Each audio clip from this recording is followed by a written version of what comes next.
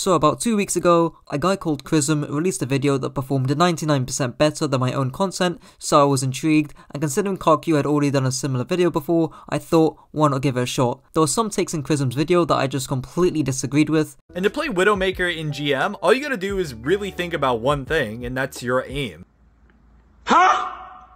So I thought I'd chip in myself. Let's get into it. And for reference, I will be formatting this around a tier list in order to make it slightly more easy to follow and easier to timestamp. This is also solely based on skill ceiling, which means how difficult a hero is to master, and I also used the videos from Sparlow and SVB on rating the roles between DPS, support and tanks, so don't get mad at me if I place a hero higher or lower than you expected, because I probably based it off them. Anyways, let's actually get into it. So at the very last place, we of course have Moira. I don't really think that this is a surprise to most people anyways. She has lock on aim, which makes the mechanical ceiling for her primary fire very limiting. Her orbs are also very easy to use at the highest level, as heal orbs are predominantly used. Fade is essentially a get out of jail free card, and the fade change is niche and isn't enough to raise Moira any higher. Her coalescence is also a piercing beam that's very easy to use and kill any backline squishies with it. So in total, the theory and mechanical skill of Moira is by far the lowest in the game, and as a result, she's the only hero in F tier. For reference, I love Moira. Like, I used to be a Moira OTP back in the day. I just think her hero design is trash. But hey, you can like trash like me, that's completely fine. Next up we have Reaper. The reason why I put Reaper this low is because of the two-dimensional playstyle Reaper has. It's either he frontlines, which isn't very hard, or he flanks, which again isn't very intensive. All Reaper does is TP somewhere, land a few shots onto squishies, and uses his Wraith form back to his team. The only thing preventing him from going lower is that it's hard to land shots up close, as movement is exaggerated across your screen. Next up we have Symmetra, who's a pretty one-dimensional hero. She's pretty much used in Brawl for TPs for mobility only, which are used to skip or bait rotations, for example Hanamura first point attack, or TPs are used onto enemy backline heroes, which again isn't very hard. The ceiling of Symmetra, even at the highest level, is to essentially live to just build a level 3 charge beam and beam down tanks, and that is basically Symmetra at the highest level. Not to mention turrets or TP bombs, which aren't really too skill intensive either. Next up we have Hog, a very one-dimensional hero. Hooks are the main skill curve, but that's basically it. From a playstyle POV, Hog plays as a one-man army in the highest levels, and there's nothing much more to him. Mechanically, he's a very simplistic hero with his hooks, not necessarily easy per se, but mastering and hitting over half your hooks isn't significant enough to raise the ceiling dramatically. After Hog we have Torb at 28th place. The only thing that keeps Torb this high are simply his left-click projectiles. Every other part of his kit have extremely low skill ceilings. At the highest levels of play, where you should normally be playing Torb in anti-dive comps, such as the Orisa, D.Va, Torb, Casti, Brig, Bap comp,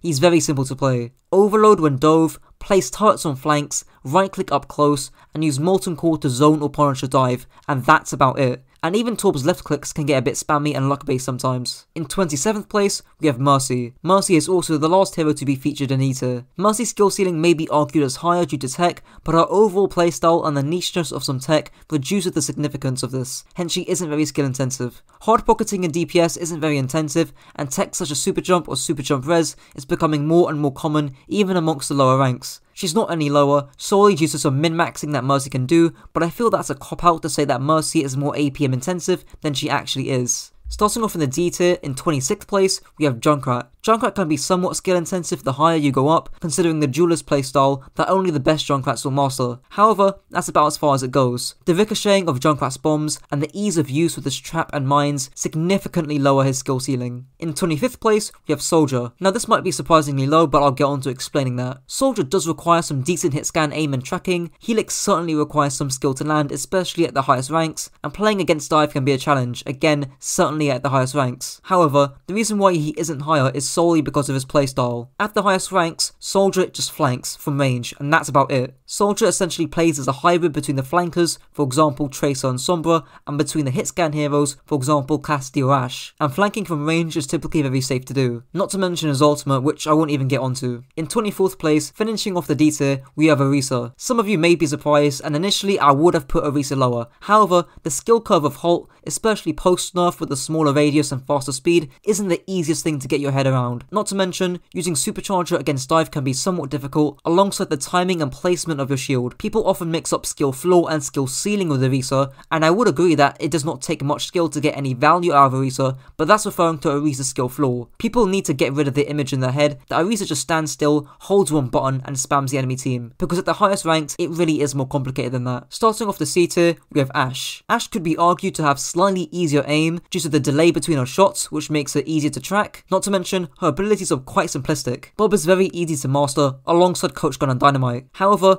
positioning and aim saves Ashe from going any lower. Next up is Hanzo, who is a very similar case of Ashe. Hanzo has pretty easy cooldowns. For example, your Sonic Arrow, all you need to do is Sonic a flank and see if anyone's there, or with your Spam Bow, or whatever that's called, you just sit on an off angle, activate your Spam Bow, and spam the enemy team, and they die essentially. However, the reason why he's higher than Ashe is because his ultimate is slightly harder to use, and his projectile is obviously harder to hit. At number 21, we have Bastion. Now before I get that angry comment saying that Bastion should be lower and he requires no skill, again, this is referring to skill ceiling, not skill floor. Yes, in bronze, Bastions will just sit main and go into their top form and spam the enemy team, but at the higher ranks, it's really not like that. The playstyle that Bastion is essentially forced to play is as a flanker, which is similar to Soldier. However, unlike Soldier, Bastion has no mobility, hence flanking is more easily punished, which means that it requires more skill and it has a higher skill ceiling than Soldier to be able to master that flanking. Also, tank configuration requires more skill than every single ultimate below Bastion right now. So it could honestly be argued that Bastion should be higher up,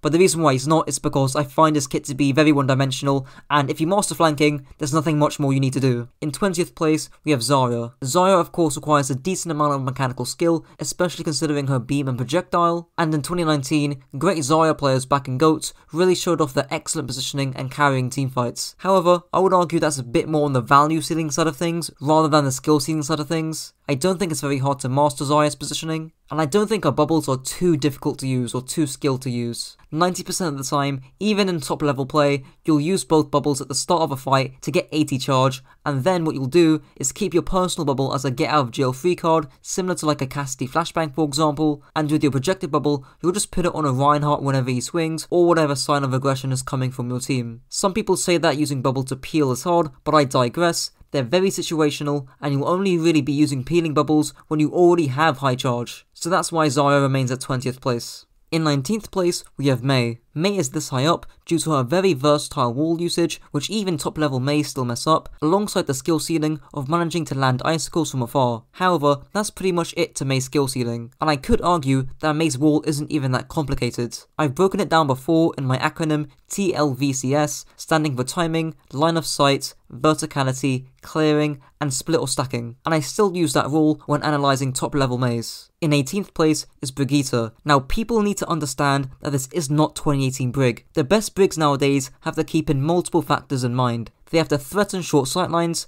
have good pack management, especially when playing low heal support comps such as Brig Zen. Speaking of Brig Zen, you need to make sure your rotations are as one, you need to make sure you're watching flanks, you need to make sure you're toning your aggression well on rally, and you also need to be making sure that you have at least one pack at all times for your Zenyatta. The cognitive demands for Brig are a lot more than people think at the highest level. Each thing is not necessarily too hard on its own, and the mechanics aren't too hard due to the melee aspect, and whip shot is really the only mechanical thing, and that's why Brig isn't going any higher than 18th place. In 17th place is Cassidy. Now Cassidy is very similar to Hanzo and Ashe, so I won't spend too long on him, but the reason why he's higher is because of the hard flanking playstyle, which is the peak skill ceiling for Cassidy in my opinion. Top level Cassidys, such as Lethal and Contenders, or Carpe from the Philadelphia Fusion, master the greedy hard flank playstyle. However, close quarter combat isn't as intensive, and I don't think Cassidy's abilities are too hard to use. In 16th place, we have Reinhardt. Reinhardt is extremely game sense intensive, and whilst he does have lower mechanical requirements, he has to master the micro with positioning, shield usage, corner management, as well as being able to assess when to go aggressive or when to go defensive. You can see the skill in just people like Super or LH Cloudy, who have somehow gotten main tanks the most team dependent hero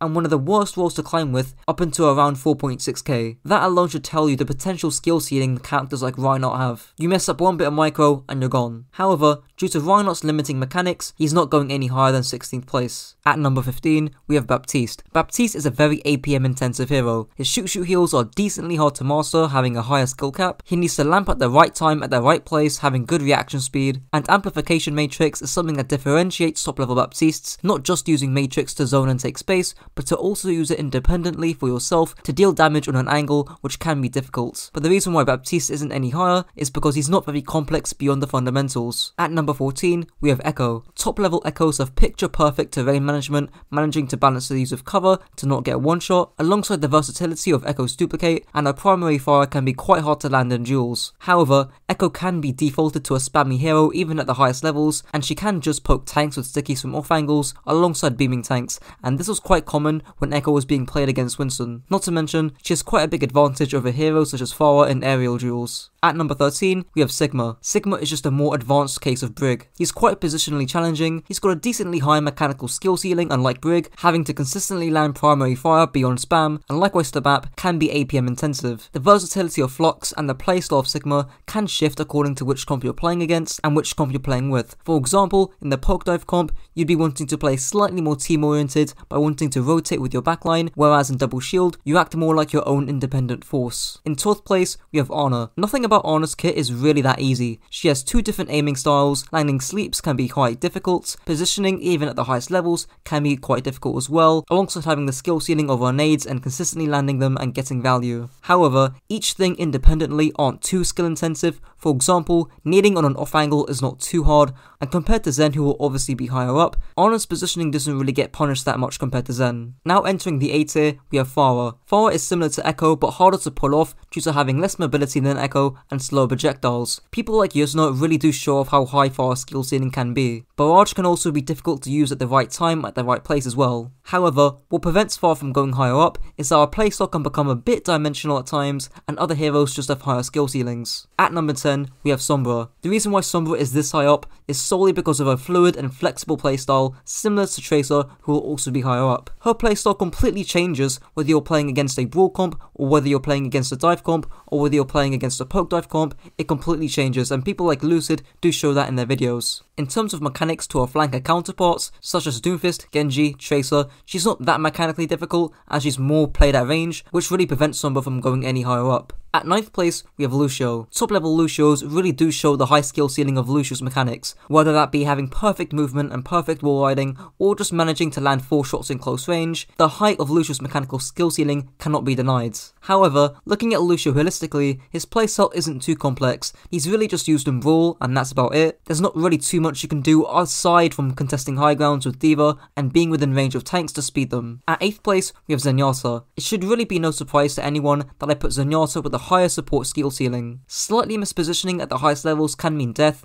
Orb usage on flanks can be difficult, for example, harmonying your Tracer at the right time or discording their Tracer in the duel, and the very best Zens can anticipate dives and keep that awareness and land damage on flankers before they engaged and before they dove on the Zen. This isn't even to mention the reactionary transcendences, for example, using Trance before the Reinhardt shatters, or using Trance before the Sombra EMPs, having good proper rotations with your Brig, alongside having a high mechanical skill ceiling with those 5 orbs. However, what prevents Zen from going any higher up is that sometimes he can be defaulted to being a very spammy sort of character, especially when playing the poke dive comp up against Brawl, even at the highest levels. At 7th place, we have Widowmaker. A lot of people just think Widow is point and click, just like I showed at the start, but this couldn't be further from the truth. The overwhelming majority of sniper duels at the highest levels aren't lost or won due to mechanics. Factors such as cover usage, infosight advantage, grapple jump shots, repositioning, utilizing distractions such as friendly flankers, having a pocket or not, having high ground or not, and way more factors go into whether taking a duel or not was a good idea in the first place. Here's Spyro further detailing why Widow isn't just point and click. And even if you didn't have a robot playing Widowmaker, there's a lot of decision making in terms of positioning, game sense, enemy cooldown usage. A lot of times, I mean, I've coached a lot of Widowmaker, and like the Widow versus Widow duels, it's like a chess match. It's a big chess match. where you're peeking, when you're peeking. Do they know you're there? Do they pre-scope? Should you grapple this if they know where you are? I think that's an added level of difficulty that most widows just don't think about. A lot of low rank players is, oh, you just click heads. That couldn't be further from the truth, especially at the higher rank. At number 6, we have Wrecking Ball. This shouldn't really be a surprise to anyone. He's got a very unique movement set that only the best balls such as Yeetle can master. Not to mention, his playstyle changes up against every comp. For example, when going against a high CC comp, you would have to roll through them, whereas against a lower CC comp, you would be allowed to get a greedier slam on them. And something that people don't mention is what you actually do in the mid-fight on Ball. Yes, you roll through, yes, you slam, but what do you do after that? The reason why he isn't any higher is just the other heroes, I believe, have higher skill ceilings than Ball. Now entering the top 5, we have Doomfist. Doomfist is very skill intensive to get any value. The endless amount of rollouts just automatically puts Doom in top 5. Just watch any good Doomfist, such as Bandito or Get Quirked On, and you'll see what I'm talking about. However, his ultimate does have a relatively low skill ceiling, and Primary Fire has a lower skill cap than even heroes below Doomfist, such as Lucio, who have higher skill caps when it comes to their Primary Fire. Playstyle can also be an issue when it comes to skill cap, since at the highest level, in just Doom Brawl, pressing W key and praying for the best is often what most teams do, believe it or not. Temporal, a professional coach, actually goes over how Doomfist is played into Brawl. At number 4, we have Genji. Genji's Primary Fire, similar to Lucio, can be very hard to consistently land. Not to mention, Blade is easily the top 3 most skill-intensive ults in the game with the highest ceilings. Just look at Necros or Cavalry or other top-level Genjis. And Genji's playstyle can shift from a duelist to a diver to controlling angles to farm Blade as soon as possible. Nothing really prevents Genji from getting higher up, just other heroes have higher skill ceilings, whether that be their movement or their game sense. At number 3, we have Winston. Likewise to Genji, Winston has arguably the top 3 most mechanically demanding and skill-intensive ultimates in the game, alongside his other abilities not being as straightforward as you may think. For jump hack, for example, you may want to jump on certain high grounds or certain off angles to not take as much damage as you normally would, and with Bubble, you can use it to split healing and Transcendence or to prevent Beat from hitting everyone in a grav. The sheer game sense that is required to play Winston at the highest level, alongside the mechanical skill from his ultimate, just drags Winston into a top 3 position. Only the top level Winstons will know how to play against really high damage comps, such as Echo Mercy for example, and that's partially why Winston didn't see it that much play a few months ago. But of course, Winston doesn't get any higher because his Primary Fire obviously doesn't have a high skill cap.